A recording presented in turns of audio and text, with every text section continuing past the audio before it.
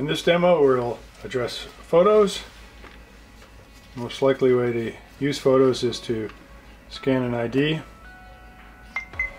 and then you see if no photos have been taken, you'll be able to add 2 photos. So if you press the photo button, the camera activates. I could take a picture of the entire ID.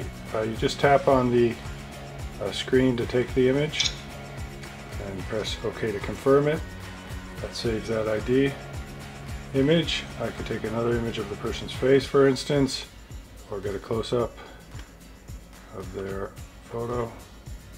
But in real life, I could take a picture of their face, hit OK. And now those 2 images have been saved in the record. You can see them here. If you tap on them, you can replace them, view them. You can actually scroll in and see more information and hit back. Another cool feature is the ability to view photos on the scanner, so you can view recent photos.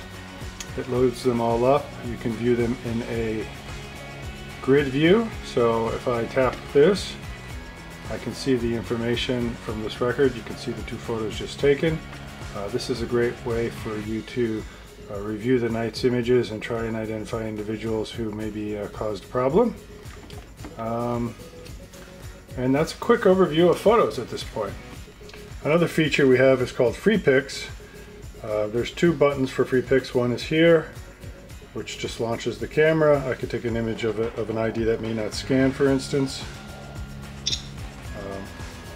I also have it on the main screen, so if I'm scanning IDs and somebody comes along with a passport, I can just tap Free Picks and again take an image of someone's photo ID, and now I have proof that that person has been scanned.